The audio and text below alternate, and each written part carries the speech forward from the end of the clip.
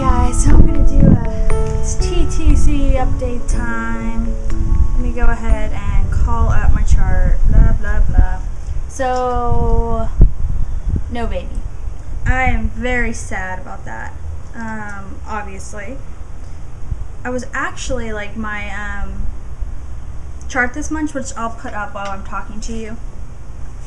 My chart this month looked really good. It's like our timing was pretty good, and every time in the past on charts where I've not conceived,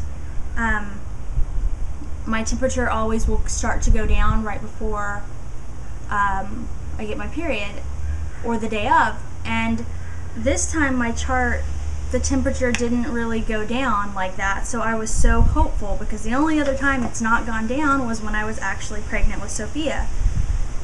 So, needless to say, I was like, I got my hopes up. I was sad. But that's, you know, oh well, what can you do? So, my cycle this month was, or this past cycle was 39 days, so it's still long. And let's see, the cycle before that was 49 days, 50 days, something like that, and the cycle before that was 40 days. So, it was funny on this one, I felt like my cycle, like my whole cycle was going to be a lot shorter, because I was like, oh yay, I ovulated on day 27 or whatever it was. Then I realized that the month before I had not ovulated till like cycle day like 39 or something, and so it seemed like a lot better, which it was compared to that, but in reality that's still really late. So yeah, annoying long cycles. I hate it because it's like it just takes you, if you don't conceive, you just have that much longer before you get to try again. So, you know, it's like right now I'm on cycle day, I don't even know, like 2 or 3 or whatever, but it's like I gotta wait almost a month before I'm even gonna ovulate, and like, you can see how that's really discouraging. So anyway, this month though I did something different, and that is I tried this new first response fertility test. Okay, and I do not know a lot about this, so I don't want to go and kind of like educate about it, because I don't feel like I know enough to tell you guys. But what it does is it's basically, you use it on the 3rd day of your period, and you count the first day of spotting as the first day. So say that you start spotting, and then your period starts, and then that third day you start, not the day after the 3rd day, like the 4th day. It's like whenever you start, wait a day, 3rd day, test. So I did, and basically how it works is it's kind of like an ovulation test in that, it doesn't predict ovulation, but it works, the actual test works like that, because it's basically, if you have no line or a light line, it means that your levels of the hormones that basically cause the egg to be released and et cetera, are good. And if the line, if your test line is as dark as the control line or darker, that means that the lines, that the chemicals that you have in your body are high, they're elevated, which means there's a problem. So you basically, with this test, you want your line to be lighter than or not there at all.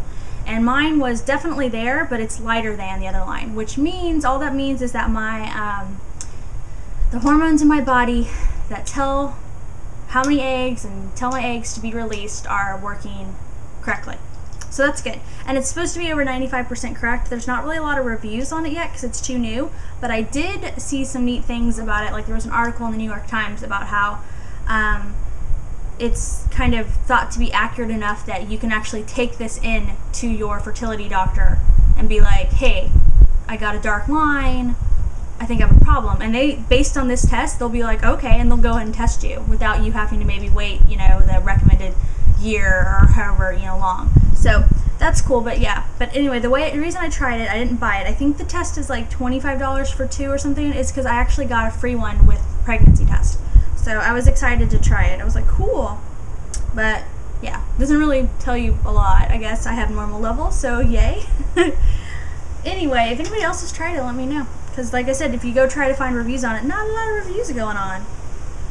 So anyway, so that's it. I don't have anything else to report. I started testing really early because I cannot resist, and of course, it was just, I mean, there was never even like a hint of anything. I don't know. I on day like 11, my luteal phase, that's the day from when you ovulate to when you get your period, is about 12 days. And so on day like 11, when I did have a positive, I was like, yeah. So yeah, here we go again. Try again. I don't know why I had high hopes last cycle, and so I don't know. The other thing that's happening though is that I am in a wedding next September.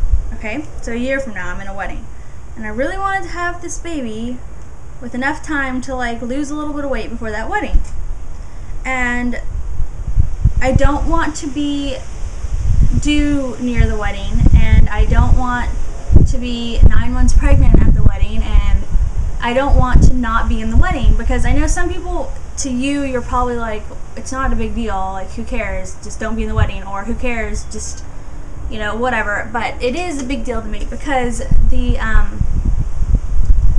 girl whose wedding I'm in, she is just one of the neatest people, and she's really important to me, and I really want to be in her wedding. Like, I'm really excited, so it does matter to me.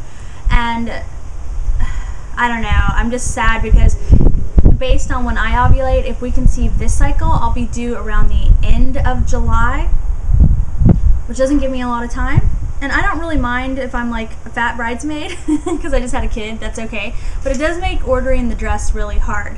Like, she has put out, you know, we're supposed to all go order our dresses, and I've just been postponing because I've been waiting to see. And so Kyle and I talked about it, and if we don't conceive this cycle, we might wait and try to start conceiving again in like February, so that I'm like 7 months pregnant tops at her. But I don't know, we'll have to see. I hope we don't even have to think about that.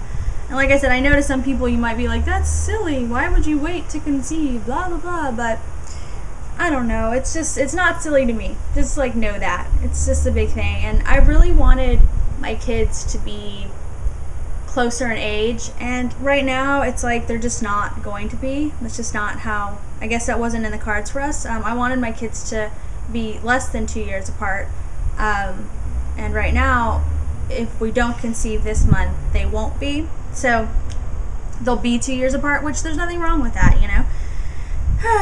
It's just how it is, you know. You just can't, this isn't all up to us, so I just always have to tell myself that.